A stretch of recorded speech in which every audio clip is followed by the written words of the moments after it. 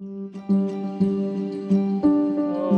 I'm Martin Rawlings Pine. I've been a member of the synagogue for over 20 years. I'm a Jewish, bisexual, transgender, father of two, a filmmaker, an educator. I work at Sha'ar Zahav as a school-based teacher for Phil Spencer, and I'm a writer of trans-inspired liturgy.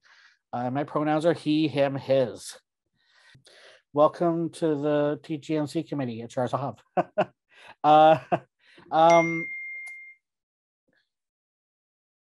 We wanted to create a space for members who are trans or gender nonconforming or non-binary or gender fluid or intersex or questioning, and we wanted to be able to connect. It's like a place where we share ideas and information, celebrate, we vent, and we plan an event or two every once in a while, a service maybe here or there. It's really up to the group of what it is and what it becomes. In honor of Transgender Day of Visibility, thank you for joining us this evening for a panel discussion about the power of pro-trans legislation. Franco, would you like to do a little bit of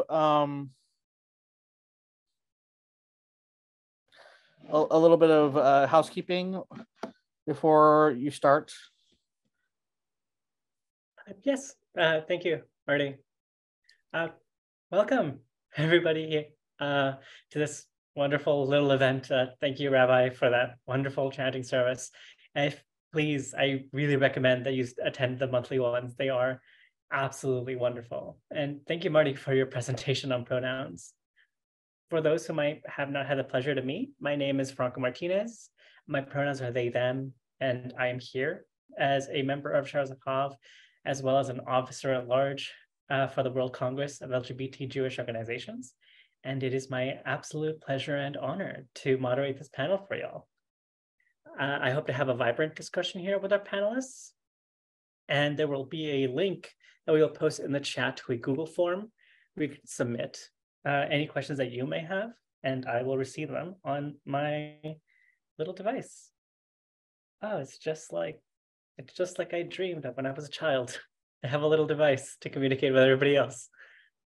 As Marty said, in the past year, we have seen a dramatic rise in anti-LGBTQ and especially anti-trans legislation pushing its way through various states. The HRC points out that out of 340 anti-LGBT bills, 150 of those are geared against our trans siblings. I really hope our conversation tonight can help us understand where we are and where we could go. And just as a matter of housekeeping, unfortunately, Cecilia Chung was feeling ill today and could not make it. And I believe that we are still waiting on Senator Scott Wiener. So for now, I will go ahead and invite up Rabbi Eliana Kayel. Pronouns they, them. They are the Bay Area Education and Training Manager for Keshet, which is an organization that works for the full equality of all LGBTQ Jews and our families in Jewish life. Eliana received rabbinical ordination as part of the first cohort of the Pluralistic Rabbinical Seminary. In spring 2002, they launched You Gotta Give Them Torah, which offers adult education focused on identity, sexuality, and spirituality. And the work has been published by Lith and Hayama. Welcome. Hi, I'm so excited to be here and be in this space and be in this conversation with all of you. I'd also like to call up Rabbi Ray Bernstein, who is a graduate of Hebrew Union College, Jewish Institute of Religion, and has been a transgender activist since '99. He has written many articles and educational materials about gender, sexuality, and Judaism, and has taught at congregations, conferences, and universities around the US. They currently serve as the assistant rabbi and music director at Congregation Bethel in Berkeley, California. Hi, everybody. I'm so happy to see you. That last thing was totally true for 9 years, but it just isn't anymore. But all the other things were absolutely accurate, and I'm delighted to see all of you. Thank you for inviting me. I'm honored to be part of this conversation. Okay, gonna post the link in the chat right now, so that way y'all can start submitting any questions that you have. Right, I'm gonna change my view so I can see y'all. Hello. I hope y'all's day has been well. It's been very rainy here in San Francisco. Let's see. Right. So I guess a good place to start is, how did we get here? Like, to this point? Because we weren't seeing this much outward, like, mobilization to legislate trans lives.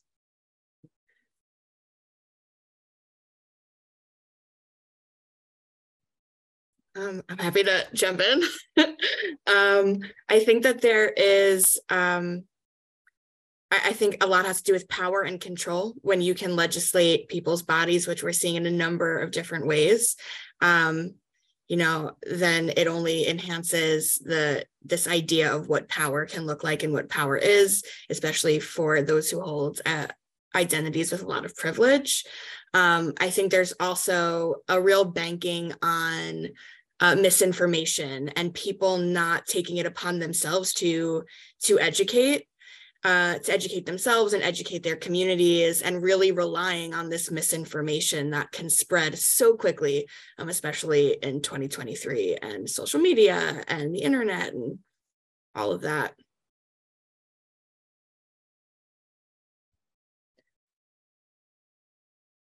Gosh, I mean, I think obviously there is a big backlash here, right? I mean, 20 years ago when we were starting this work, there was no backlash because nobody cared, right?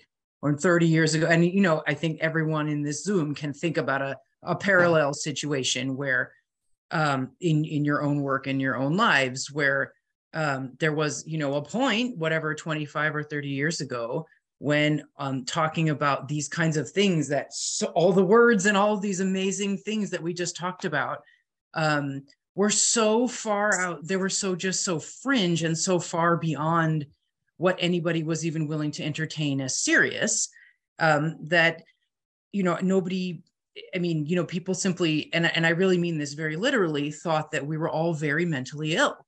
And so nobody, and treated us as such much of the time. And there are many issues with that, including the demonization and non-normalization of all kinds of mental struggles that many of us go through. But it was a way of not having to engage in anything that was being said or done. And of course, now they can't do that anymore. Mostly because the young people are not going to have it. And the things that, you know, were used to try to suppress what my generation was doing are no longer possible. And so they have to try new things. There are many, I'll use the word sins, being committed by the folks who are doing this. One of them, of course, being going after children for things over which that just shouldn't happen. And of course, the second is this incredible misappropriation of public time, public resource that these folks are given the privilege through their election of deciding what to do with that public time and that public resource and trust. And we can all think of so many desperately needed things that need to be done. And instead they're doing this. And I think there are many reasons why that is beneficial to different folks. And nothing that everyone here doesn't already know, but those are some initial reflections. And I see that some of our panelists, other panelists are here. Yay. Yay. Welcome, Senator Scott. I don't think you need an introduction, but I will once again attempt mightily. Senator Scott Wiener represents San Francisco and Northern San Mateo County in the California State Senate. Elected in 2016, Senator Wiener focuses extensively on housing, transportation, civil rights, criminal justice reform, clean energy, alleviating poverty. He chairs the Senate Housing Committee and is co-chair of the California Legislative Jewish Caucus. Welcome. Thank you. Thank you for having me. Yes. Sorry, the first question that we were sort of ruminating on is how did we get to this level of just concerted legislative effort? Because if I remember correctly, in 2016, when Governor Pat McCrory in North Carolina tried to pass their anti-trans bathroom bill, they were met with a severe backlash. And everything, I think we've been kind of talking about how everything we see now is almost a backlash to that, which just appears to be even stronger and more mobilized. Well, I think that the sort of MAGA right-wing, sort of proto-fascist, whatever we want to call it, world, they've gotten a lot more organized in the last 5-6 years, and they're very good at mobilizing their messaging on social media and on their the media outlets that they control, and it's all very, very orchestrated. And I see it, on my Twitter feed, which is painful to even read anymore because there's so many of them, but it's all the same kind of things, and they're all focused on the same, the sort of woke, quote unquote, example of the day and things that they're focused on. It's very much at the mothership. It's like a brainwashed zombie apocalypse army, and they're just sort of fed something every day, and that's what they focus on. And so now they think that I think you were saying this. Someone was saying this when I got on sort of traditional, gay and lesbian, marriage, what basic, stuff that they hate us still, and they still say things like groomer. So they're still hostile to us, but they know that that's not, they're not going to win on that. And they think that because people know a lot less about trans people, and because there's in some circles, people might be uncomfortable, particularly around, with kids, they're exploiting that potential wedge with more middle of the road voters or middle of the road people who aren't hostile, but can be sort of manipulated and think, oh, they're coming for your kid.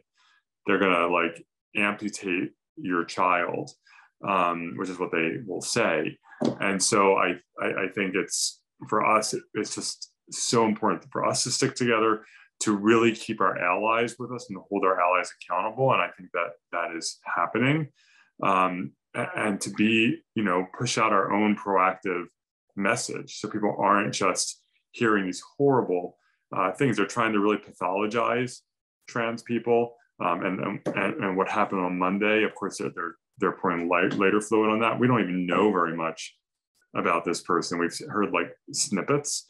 We're already, they're just jumping to, right off the end, with trying to, say that all trans people are dangerous and violent, and hormones make you violent, which, I mean, of course isn't true. And if that were true, then like when they were saying like, if you're on hormones, you shouldn't be able to get a gun, that would mean all men shouldn't be able to get. I have testosterone in my system too, so it's just like just absurd what they're saying. But they are, it's like over and over again, and if it's not rebutted, then eventually subliminally it starts sinking in with people, and that's why it's so incredibly dangerous.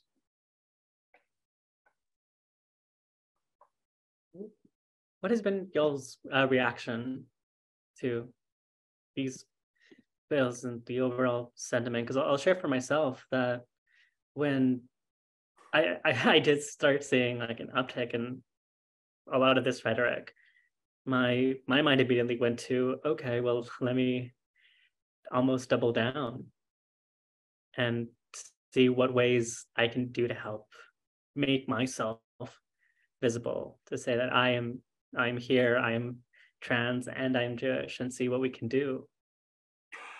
I mean, I think that's great. I mean, everyone has to make a personal decision. When you put yourself out there, you become a target. I mean, I get targeted like crazy, but I also have a platform, and so I feel responsibility to be very vocal. And if you're in elected office, like that, that's what you do. You're visible and vocal about issues. But for a lot of people, they're really, it's a personal choice, because there are people who don't want to put themselves in that spotlight or put their families in that spotlight. But I think for people who are willing to do that, that's incredibly powerful.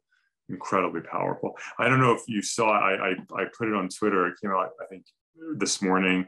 Because Florida is considering a law to ban bathroom access for trans people, to require people to use the bathroom of their birth assigned gender. And there was a witness who was like a senior at Florida State or University of Florida, who is a trans man who, is able to, like, no one would ever know that he was trans. They would just assume he was cis. And so he testifies that you're forcing me. He said, I have the privilege of people assuming I'm cis and being able to quote unquote pass. And he said, you're going to force me to use a women's restroom. And so me, with my big beard, and I'm going to be with your wife and your daughter in a women's restroom. And how do you feel about that? It was a really powerful testimony. I put the video on my Twitter feed, because what they're doing, it's just so stupid, because gender and the trans community and gender, it's this massive spectrum, right? It's not even like there's like trans women and trans men and everyone can get put in this like convenient, category. It's like this unbelievably diverse spectrum that you try to legislate around some of these gender issues, even if it were a good idea, which it's not. It's a terrible idea. It's horrible. But even if it were a good idea, I don't even know how you really do it effectively. I want to ask Liana, like, how does Keshet deal with it? Has Keshet faced like a lot of backlash? So depending on like the situation and where we are, I mean, our community mobilization department, which is led by John Cohen, and the community mobilization manager, Lainey Cohen, not related, but they were both in Texas lobbying and showing up, and there you'll find some backlash and pushback, and that's also where a lot of the legislation is going through. And then also, I mean, depending on the training and where we are, I mean, there's been times even here in the Bay, someone says, hey, I have a question, and then they actually take the opportunity to say something that's actually a little bit harmful. And that happens also. So sometimes it's more covert, and sometimes it's the covert versus overt harm and rhetoric that is shared. And it's okay not to know things. We don't know things until we know things. But yeah, I mean, there is definitely pushback that happens, and it's just a matter of how, where, and why, I think.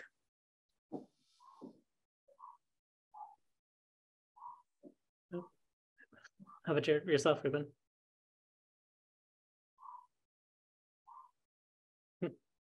Oh, that unmute button. I got it. We're responding to the question of sort of just how are we individually reacting to all of this? Yeah. I mean, aside from just being sad and outraged, as I think many of us are on many different levels, it certainly does make you think, like, what, especially those of us who are lucky enough to live in California, what should we do? And that's something that I roll around in my head a lot. Aside from, continuing to live here and to support the things that are going the right way in the place where we do live, which is not nothing, and is the direct result of what many people here on this call have been doing for a long time. And so that's one thing. It's really interesting because the ways that we can be present for people in other places that were not a thing when I first came out in the 90s, and the revelation of the internet and people being able to send anonymous messages to me being like, hey, I'm a closeted trans person in a yeshiva and nobody knows anything about me, and they never will, but I wanted to tell somebody I was here. I mean, that is a miracle, right? That we have the option to be present for people who are going through this completely not where we are. And that is something that I've definitely been thinking about. Like, how can we use that tool to be really showing up maximally for those folks? The other piece is that I think about is, all right, what is the low-hanging fruit? Where is the place that is going to be kind of uncomfortable to push into, but could work, right? Where work could be done, where there are folks who want to be inclusive, want to understand, want to make that effort, and need some support and some expertise and some guidance to do it. There are lots of places like that. And of course, there are also places that have no interest in becoming that, and that's a separate issue, right? But I feel like there are a really large and growing number of synagogues, churches, community centers, schools, et cetera, all over the country, even in these states where all of these terrible things are currently happening, that know they're wrong, and they could use some of our support to help channel that outrage in the right direction, and help them really, I've spent a lot of time with folks who really wanted to be welcoming, want to be positive, want to be inclusive. They just didn't yet have the ability to envision what they would have to do in order to do it. And so those are the folks I think about who are going through these things, who I feel like, we can stretch ourselves as far as possible to be present for them. That's just some kind of initial thoughts. I was thinking as well that how does this affect California? And I know that California was made a sanctuary state for those seeking gender affirming care, but I think I worry, and I think the legislature worries, and Kesha definitely worries about how that will affect these young folk who then have to go back to the states in which they live. Well, when we passed that law, SB 107, first of all, it's not just about coming here to get gender affirming care. It's also families that want to relocate because they don't feel safe in their state, because the parents are being threatened with criminal prosecution. The state's threatening to remove the child and put them in foster care and so forth, that they can come to California. And unless we are absolutely compelled by the US Constitution, we're not going to honor an extradition warrant. We're not going to honor subpoenas. We're just not going to cooperate. I see there's something about a message in the chat about, is there assistance for them? The answer is, as of now, no, not from the state. We want to, when we did SB 107, I would never pretend that like fixed the entire problem. What we wanted to at least create the legal structure so that people, if they felt they needed to come here, they could come here and feel safe, and that we were going to do everything in our power to keep them safe. We also, housing is too expensive here. It's not just in San Francisco, but up and down the state, and we're working on that around housing, and that's another big, gnarly, tough issue. But it would be. I'm not totally familiar with all the mutual aid happening. There, like for example, around abortion access, there are foundations and funds that help pay for people to get around and get the care that they need. I don't know actually what's out there in terms of the LGBTQ community.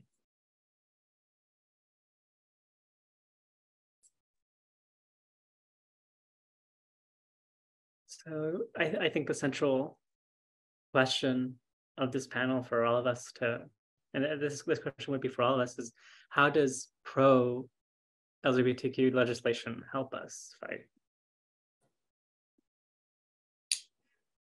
Do you mean at the state level or at the federal level? At the state level, at the federal level?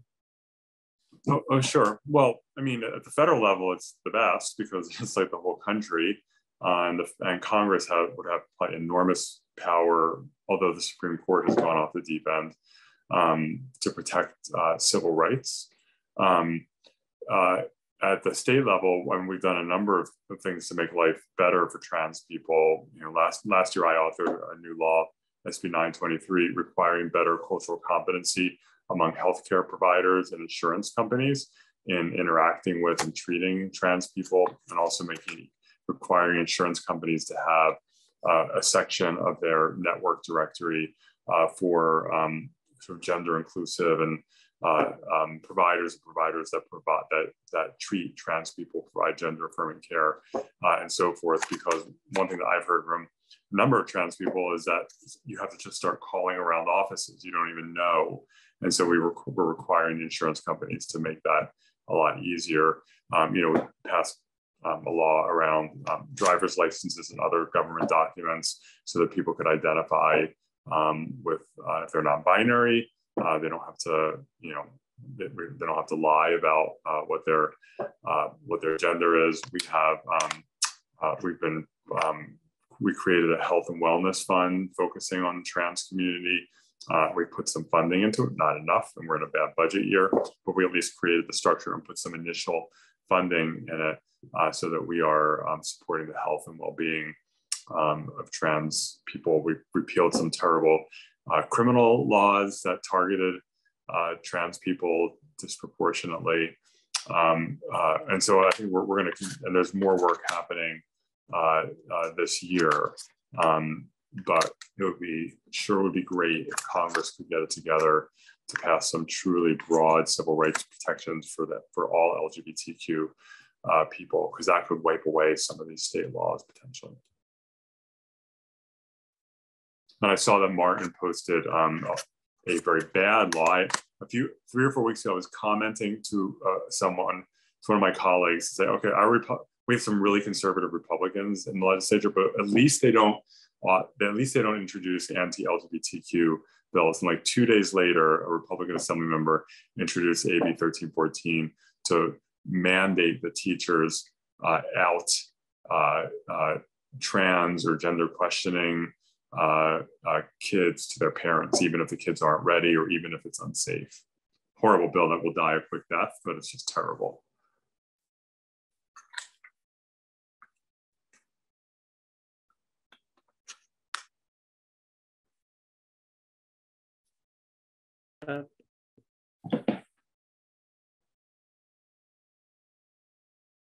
Sorry, Ruben, go for it if you were gonna. Oh, I was just, it's striking me as I'm listening, all of the tachlis, the legislative details of how these things work on the political level leave to the senator. But for sure, I mean, it is remarkable to me, listening to, as you speak, like this, there's so much fear in all of this, right? There is a fear that the teachers are conspiring with people's children to hide things from their parents, right? It's like all this stuff that, if you think about, oh my gosh, like what if, God forbid, such a bill passed, right? Completely unmanageable, could not possibly, the issues are so many that we could all come up with 100 right now as to why that would be a disaster. But there's just, it's hard for me not to sometimes just see this as fear of people just feel like kind of what they expected for how the world is supposed to work is being somehow kind of stolen from them, right? And they're angry, and I know a lot of folks like this, who sort of felt like they were entitled to have cisgender children. I don't know how else to put it, right? I think some of you are nodding, you know what I mean, right? That they were entitled to have heterosexual children or whatever. Well, I'm sorry, but you're not. You gets what you gets. And so the fear that people are having, that there is sort of this widespread conspiracy of schools and liberal faith institutions that we're all conspiring to mess with your kids behind your back, right? It is kind of, when I think about it kind of through a spiritual lens, it's really a remarkable phenomenon. That's the nicest way I can put it. But I mean, it's sad because, right, there is so much terror there. But also we've all seen this before, right? Like all you queer people on this call have seen this very same thing before in 100 different formats, right? Oh no, the teachers are gay and they're going to turn all the kids gay. Oh no, this, that, right? We could go back 40 years and think of all of the things. I think the thing that's hard for me personally, and I'll say that what's hard for me personally is on the one hand, the blessing is that I know that 2 generations from now, this bullshit is going to they can't do it anymore, right? Because the people who are now 20, 15, 25 years old will not have it. It will not be possible in the way it is now. Because young people don't think the way that we were raised. They don't think that way anymore. Thank God, right? They have gotten out of that Egypt. They have gotten out of it. Not all of them, and we need to help all the rest of them, but like things are really changing with younger folks and how they think about these things. They don't have these fears the same ways that, like the kind of fears that we're seeing publicly enacted now. And so the positive is that in a couple of generations, right, this is going to be so different. The fury that I had is, you know what? Do it now. Do it now. Don't sacrifice any more generations to this. Just skip the part where we, have to try to, push this movement back into the box, as we've tried to do with every other movement for good things, right? Tried to surely there's a way to squash this. Thank God there isn't.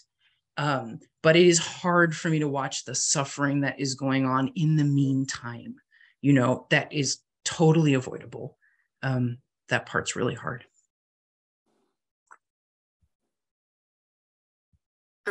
If I could just add something to that, because, and it's even circling back a little bit to one of the earlier questions, which is like kind of how I'm receiving this and kind of dealing with all of it. One of the most heartbreaking pieces to this is seeing the videos on social media going around of children testifying, trans and non-binary youth that are having to literally face the courts by themselves. And on the one hand, how incredibly brave, that the kind of courage that takes. And also, they shouldn't have to be doing this, right? Children should be children and teens should be teens, and they shouldn't have to go into court and have to testify on their humanity. It's so outrageous. And one of the things that kind of keeps me grounded in this, and what Rabbi Zalman was just sharing, what really kind of because I get filled with a lot of righteous rage, as I'm sure many of us on this call do, is kind of the grounding of the journey of the movement. The fact that I get to be on this call with Rabbi Zalman, someone who I've admired, who paved the way for me to be here. I think this is a miracle, right? That we get to be here, and now I get to be speaking in this moment. I think that's a really wild concept, and that's only going to keep happening. And so the fact that there are these children testifying, they are taking the mic and they are doing that, that's it. And it's heartbreaking and empowering all at once. I think there's definite duality about it, but it is it's mind-boggling for sure. On that same thought, actually, I was going to ask about Thrive. So for those of you who aren't aware, Keshet launched its Thrive project last year as a Jewish coalition to defend trans and LGBTQ youth.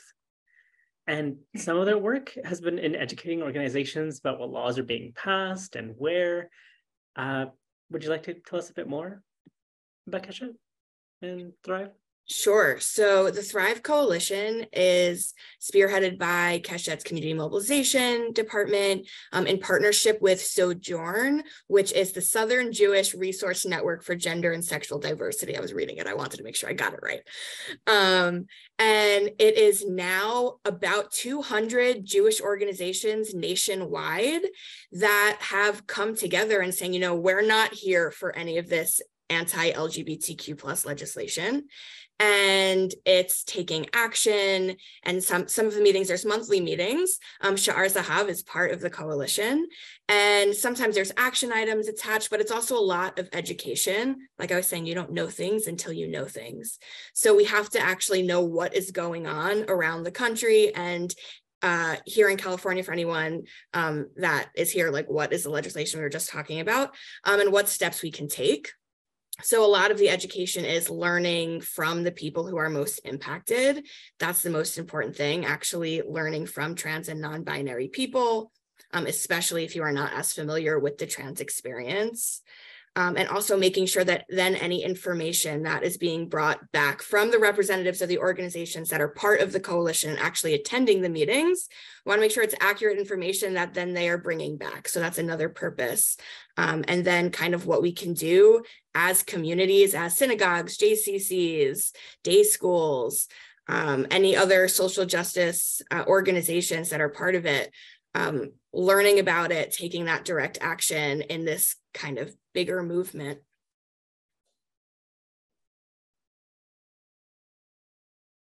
I saw somebody in the chat saying that they lived for years in Oklahoma and Tennessee and wondered if they'd ever be able to go back. And I feel that. I have family in Tennessee that I visit yearly, and every year it just feels like it's getting a little bit harder to be able to make the trip. What should be the Jewish response to this? Like, what is it, and what do we think it should be?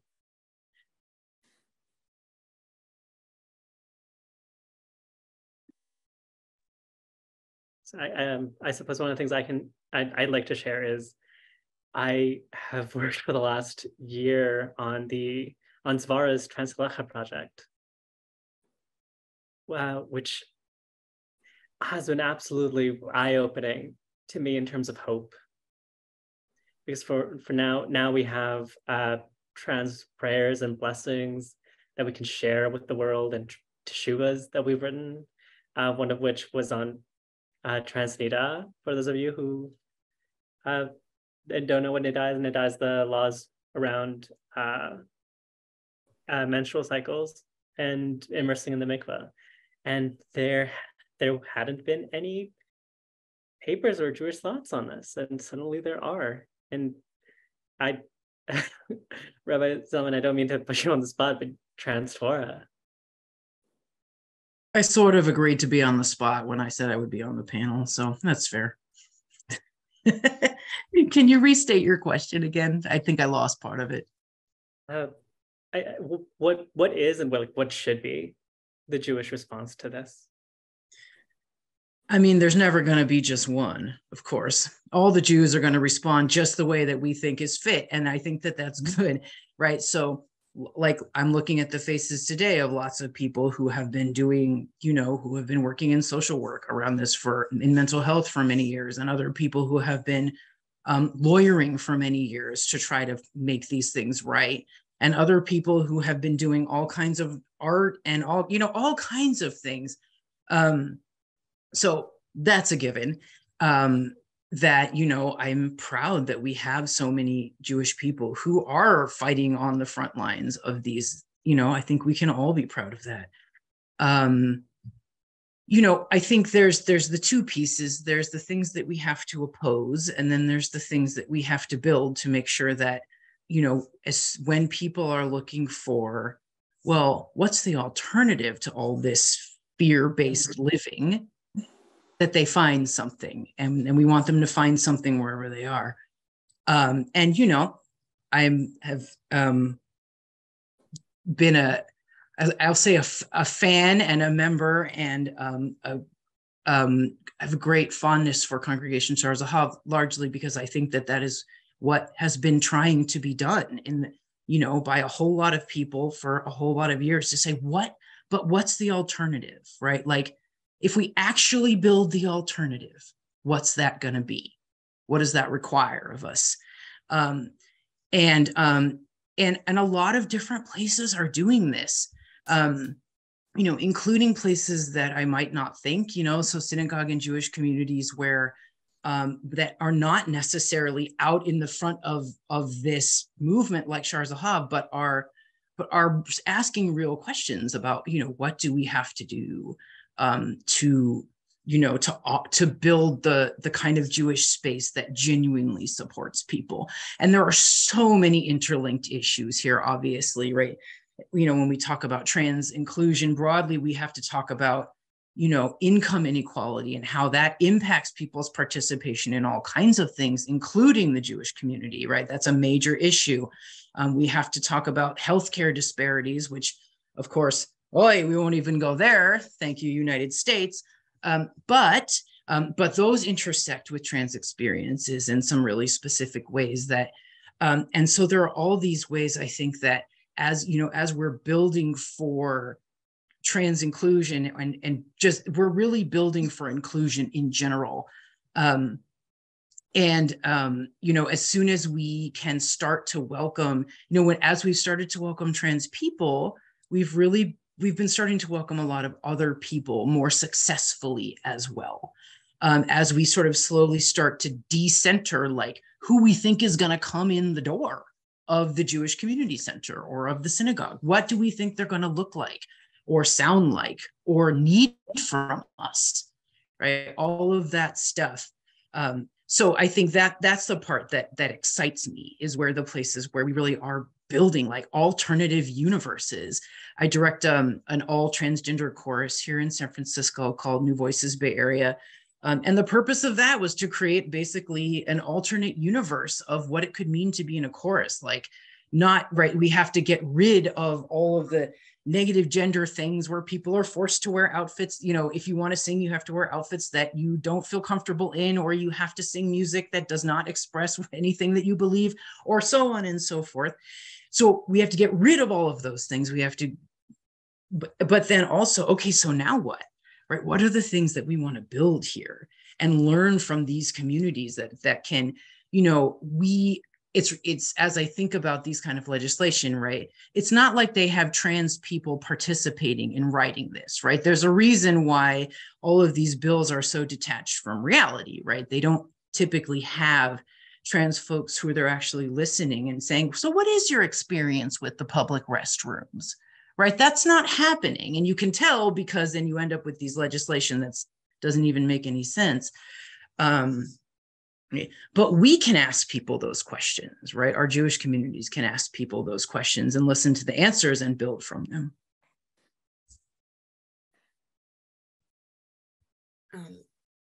Go for it. I saw you just unmute. Keshet just released, we have our 7 Jewish values to kind of like our pillars, but we just released our 7 Jewish values of action. And I think my favorite one, and I think the one that it really, I think can just kind of is all encompassing, is the lo ta'amod al dam ra'echa, which is to not stand idly by. And I think both for trans and non-binary community, one, like, yes, let's create these spaces and create these worlds and the areas of belonging. And also super important for the Jewish response for our allies, for trans and non-binary community. And we all have an obligation to act. And, my interpretation of what this means, we all have an obligation to act if anyone is in harm's way or their safety, their well-being is under attack, we have to do something. So I think it's kind of, it's holding both. We want to, what is the Jewish response within community? And then also, what is the Jewish response for all of our allies that are hoping to rise with us? Yeah, I think I'm not a rabbi, so I'm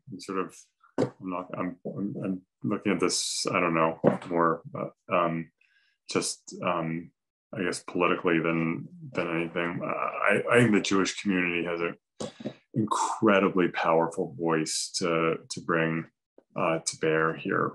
And if you look, Jews are we're such a tiny percentage of the population, but we speak with a certain moral authority because of our history. In some ways, community that's been expelled and had genocide committed against us and has had rights stripped away and been told that we're responsible for killing children. Sound familiar? Right? That we're a threat to children. That's always been something that's been said about Jews going back to the Middle Ages. That we're responsible for disease. That also sound familiar? So many of the attacks on LGBTQ people have been made on Jews at some point or another. And you look at there's been some stuff I've seen online recently, just looking at some newspaper clippings from the 1930s and what was being done to Jews and said about Jews, and tragically some of it's very similar to what's being said today. And so I think when Jews speak up, especially non-LGBTQ Jews, I think it's powerful when we speak up, don't get me wrong, but when the broader Jewish community speaks up, this is, sort of pronounces this is heading towards a very bad place. And that's super powerful. And I know some, like the ADL, and there have been some big mainline Jewish groups that have been very vocal about these issues.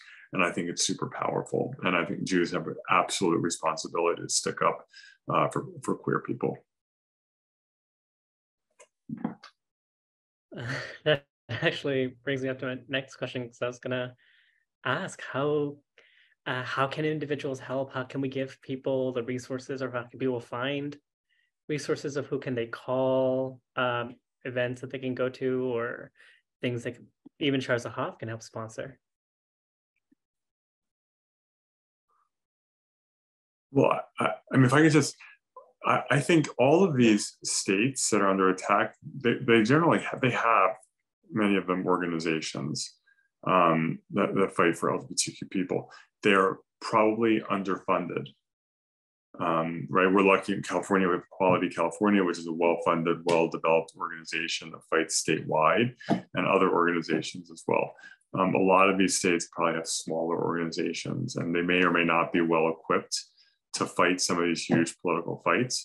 And I think anything we can do to support those organizations financially, or with pro bono legal assistance, would be powerful. And I'm not sure if anyone's compiled a list of some of those organizations, but that strikes me as a very impactful investment, because with organizations that have small budgets, it doesn't take a lot of money to really help elevate them and give them the resources that they need. There's an organization called the Transformations Project, which has a database that tracks all of the anti-trans and non-binary legislation and the movement of it. And also in this database is who to contact within the different states. So that's just, I think, a great organization to know about and to see kind of where you can take action there.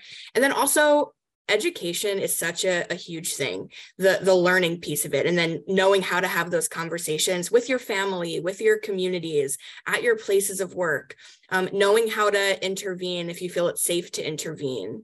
Those are all huge things that might feel like it's tiny action, but it's always better to do something than nothing. And also, even if it feels tiny, it's actually not. That's how change happens. That's how we move the needle. So also wanting to encourage these actions, like in our day-to-day life, and just kind of how we move through the world.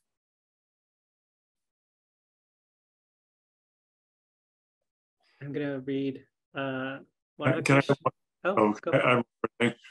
I know it's super painful, and a lot of people don't want to do it, and you wouldn't want to have your whole life get caught up in this, because it's not good for anyone's mental health. Fighting on social media, I actually think has some value, and when there are people who are willing to like go on and push back and respond to some of this, it actually does. It does have an impact, and it does matter. It's not for everyone. And again, I'm not suggesting you get sucked into this massive wormhole, but for people who have the kind of personality where they sort of maybe do well in that kind of environment, it actually does matter.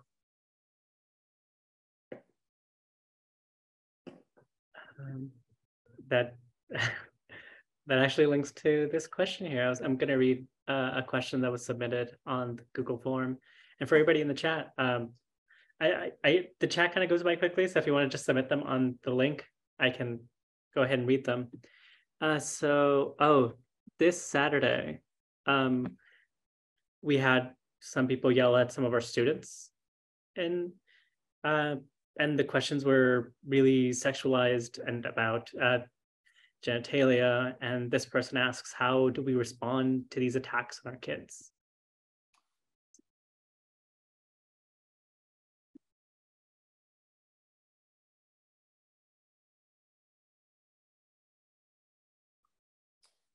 not sure what they meant by the people yelled at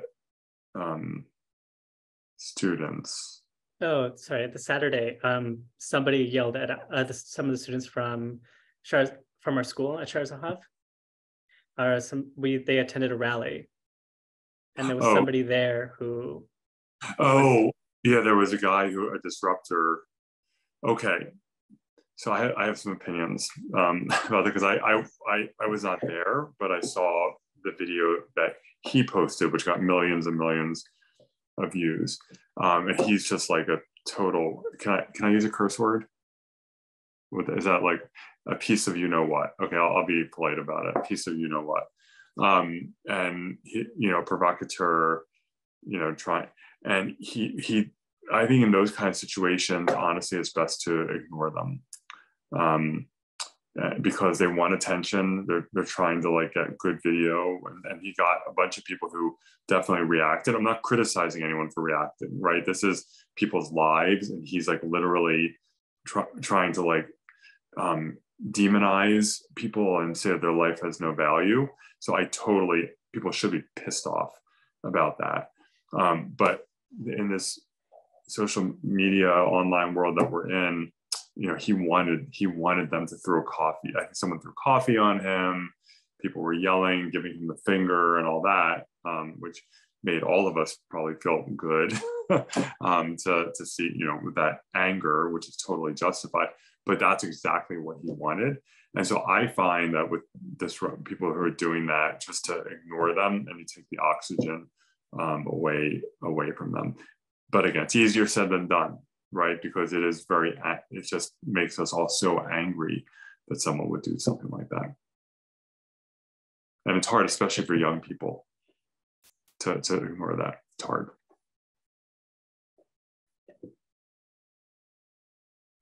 May I just toss in a thought here? I mean, I found myself in many of these situations and, in different formats over time. And there's a couple of comments that are coming up in the chat that are similar to this, right? Where, I think there is the piece where we affirm this is actually what our values are, which is we don't speak about people like that here. Actually, we don't treat children the way that you're treating them, and it's unacceptable. So we're leaving. Goodbye. Right? Like so there's the ignoring of them, maybe it's all so complicated and nobody knows the right answer for a lot of these things, I think. But I do think it's really important, especially when we're dealing with kids. We don't always know what they've taken away from a situation. It can be really hard to tell. And, it depends on their age and so many other things. And that's part of what makes this all, all the more layers of complication around this. But I do think that whatever our response is to the persecutors, I think it's critically important that we always state who we are. What is it that we believe? How do we treat people here? To make sure that that is never not said.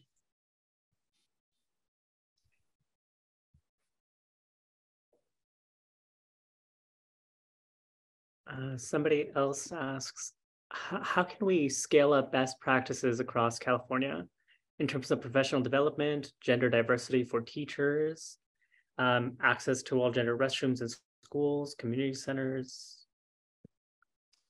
Well, we're going to hopefully be mandating that schools have all gender bathrooms this year. That's a bill that my colleague, Senator Josh Newman from Orange County introduced, straight ally, Jewish straight ally, and that's a good one. So that one, hopefully, we will resolve that this year.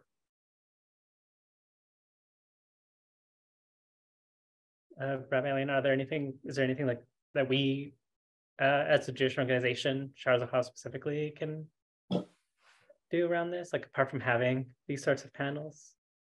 Yeah, I mean, the first thing I would say is join Thrive, which you're already doing. Sha'ar Zahav is already a member, and I saw Rabbi Copeland shared that there's 4, I think, members that show up, which is awesome.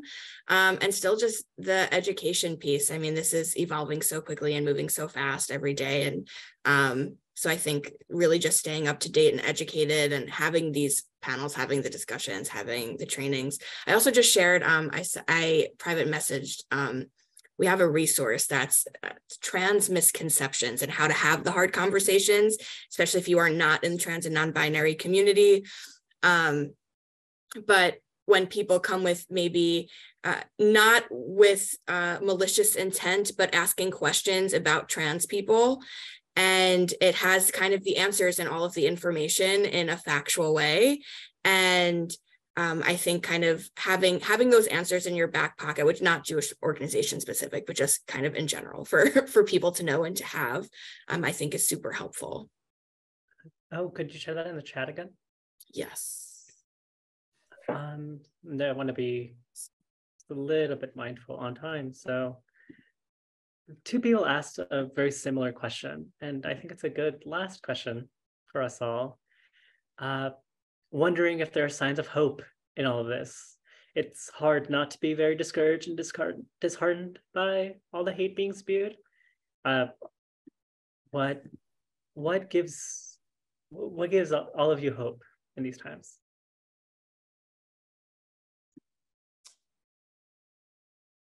You know, one of the things that gives me, and this is an extreme example of the hope, is that what's happening in Iran right now, that you have all of these young people, or not just young, but people, and particularly women, particularly young women and older women, who are literally risking their lives against this like totally violent fascist regime. And they're doing it, they're done. They're done with the way that women are treated, and queer people in that country. And it's very inspiring to me. They just keep going and keep going, risking their lives. And I see that on this issue, which is a lower level because it's not the same extreme brutality at the moment. It is at times, but we don't have the government doing what they're doing there. It could get there. When I see young people here in particular, and people who are super like marginalized and beaten down, just keeping going in these states, right? Not in San Francisco, but in Mississippi, right? And in Oklahoma, and places where it can be physically unsafe to do this advocacy and to show up and testify at legislative hearings when you have these just like Neanderthal, right wingers, Republicans that are just the things that they're saying and the hate coming out of their mouth and the incitement to violence, and these people, and particularly young people, just keep going, and that really inspires me.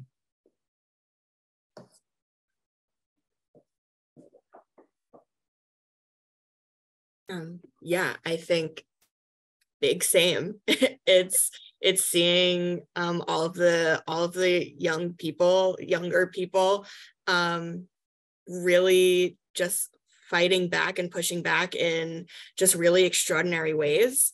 And also the smaller moments. One of my favorite stories to share is I'm a recent East Coast transplant to the Bay.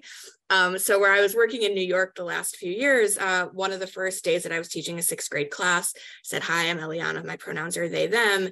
And a few students misgendered me. And it was one of the other students who actually intervened, and then even corrected another teacher saying, "No, Eliana uses they, them pronouns. They're non-binary," and kind of doing the education for me. And I just thought that was the most incredible thing. And it was probably just like a nothing small act to them. Like, of course they were going to do this. But it meant so much to me. And truly the moments like that keep me going tenfold.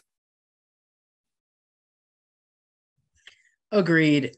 I mean, it is truly remarkable, as a trans person who was born in 1978. I mean, it's mind-boggling. And I'm only 44, to be clear, right? But my mind is still like, I can't get over how much change there, in fact, has been really fast.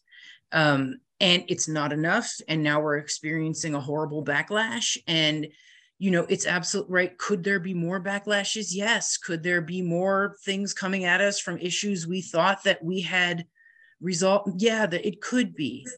But I don't think it can ever be like it was when I was a kid. I mean, trans people are out of the bag, folks. You're not putting us back in. You know, everybody knows about us now. And the folks who need to, they will. It will get there. We will get it to them. And so on the one hand, like, this is such an ugly moment. And, you know, and there was a couple of comments, right? Like, we need to be prepared to say, like, this is immoral, right? As progressive religious people, this is immoral behavior. And use that kind of language to speak up for ourselves and for our values. And at the same time, it is just extraordinary, the cultural creativity that is just exploding in the trans community. You know, as soon as we got a little bit of light, out we went. And, you know, I guess the backlash is not surprising, but we're not going away. That's never going to happen again. And especially our young folks. But, you know, trans people of all ages are able to do things now that we could not have dreamed of before. And so even with all this ugliness, there is so much really glorious change that is still happening right at the same time. So that keeps me going.